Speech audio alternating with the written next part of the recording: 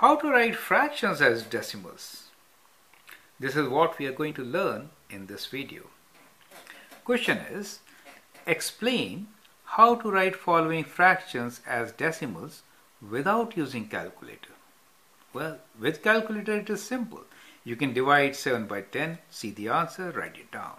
But without calculator, how will you write these fractions as decimals? Well, look at it carefully. We got number like 7 out of 10, that means 7 tenths. 7 out of 10 is 7 tenths, right? You read this as what? You read this as 7 tenths.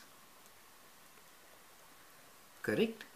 And therefore, you can write this as decimal 0.7. That is 7 tenths, right? So that is how you write fractions to decimals. So you want to convert them to either tenths or hundreds.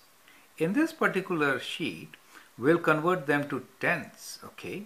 Let's move on to 6 over 5.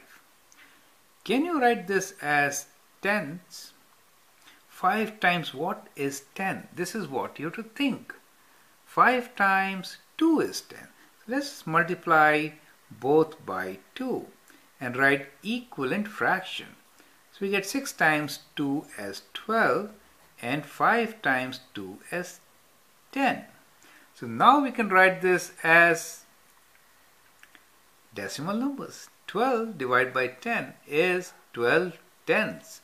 12 tenths means what? 12, let me write this as 12 tenths. So 12 tenths means you'll write 12, but the decimal will come here. Do you see? Because when we end with tenths, we can only have one number after decimal. That is the 10th place. So decimal has to be after or before one number. Only one number is after decimal. That is what you have to see, okay? Now in this case, which is 3 over 2, let us first try to write 3 over 2 as tenths. 2 times what is 10? 2 times 5 is 10, right? And how about 3? We have to multiply that also by 5.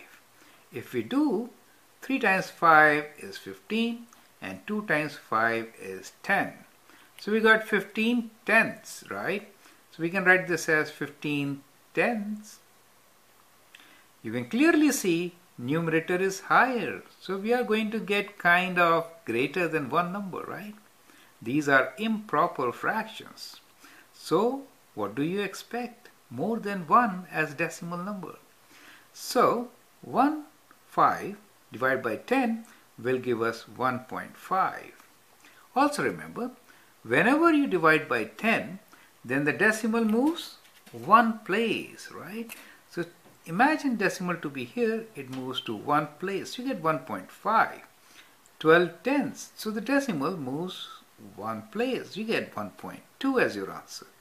So that is how we can write fractions as decimals. I hope you understand.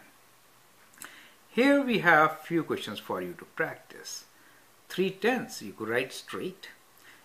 4 over 5, you have to convert them to tenths as we did here. 5 over 2 is similar to what we did. So try to follow this process and write down your answers. Thank you.